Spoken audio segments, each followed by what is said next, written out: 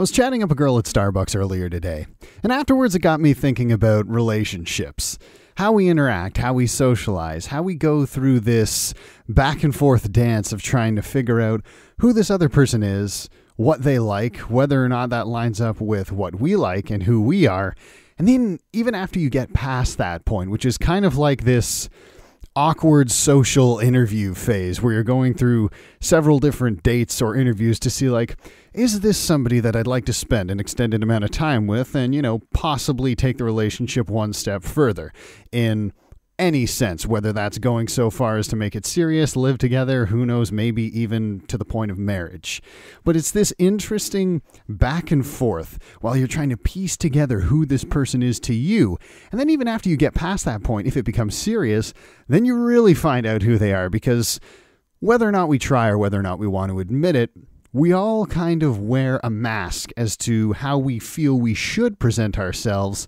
And then eventually we let down our garden defenses and it's like, okay, that was kind of who I was. Here's the real me. It's something that I feel games never really get quite right, because almost always you're ending up in a situation where you are socializing, you get a meter to a certain part, and then you're figuring out what they like. Those parts make sense. There's a lot of gift buying. Actually, maybe they're a little bit more true to life than I thought. Take that for what you will. And you build it up to a point that then, depending on the game, maybe it leads to marriage, and then all of a sudden a kid just magically appears through the magic of video game love. And it's this weird sort of dynamic that follows a similar theme in the games that I can think of that come to mind, like The Sims, like Harvest Moon, even to an extent, games like Fire Emblem. The same sort of relationship building. Although Fire Emblem I find really interesting because it's not just, I give you a gift, I talk with you. I mean, mind you, the setting is almost always set in a war, so part of the relationship building is if you have these characters fighting beside each other, it's more just like, hey, you got my back, or wow, you saved my ass, or geez, if you hadn't been there with the shield meter built up, that arrow would have killed me. I think I like you. Which makes a lot of sense, I could understand having a fondness for somebody who literally takes a bullet for you. That's pretty special. Maybe not exactly first date material, but special. But I was thinking, what if we took it one step further? What if we tried to make it a little bit more true to life? Not saying that you have to have any sort of relationship system, I guess you would call it, be 100% accurate, because I'm not even sure if you can represent 100% accuracy in anything in a game, just because people as we are, we're so dynamic and varied and random and weird and strange. I'm not even sure you could account for every single variable. But this is a gimmick that I thought would be interesting, depending on how it's utilized, and at the very least have some relatability and definitely some humor. So for example, and this is just an easy one to peg off the top, for female characters, what if you had it so there would be randomized moments where they would just be kind of irrational? Not tagging women on this one, but just emotionally irrational for no reason. And you couldn't quite figure out what it was. Or to make it even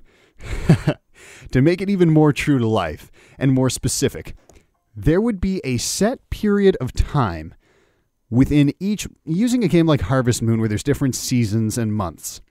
There would be, let's say, a 2-day period within each month where if a character normally enjoyed certain topics of conversation, enjoyed certain gifts, and enjoyed certain outings to build their meter towards liking you, within that 2-day period, none of that would work.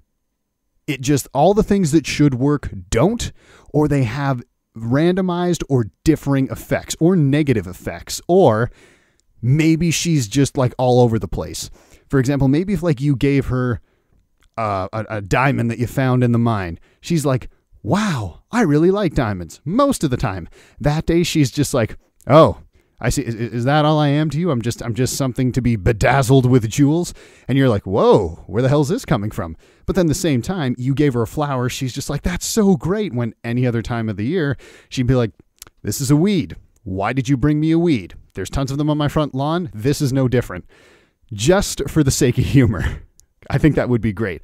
At the same time, you could do something for the male characters where there might be moments where they just, you know what, something happens and they take it well. They bottle it up, but they've got this meter. And once it hits a certain point where you've dealt with so many stressful situations or you've held back from, say, like a sort of trigger event like Mass Effect where it's like you could tap a button now and do something instantaneous, Paragon or Renegade.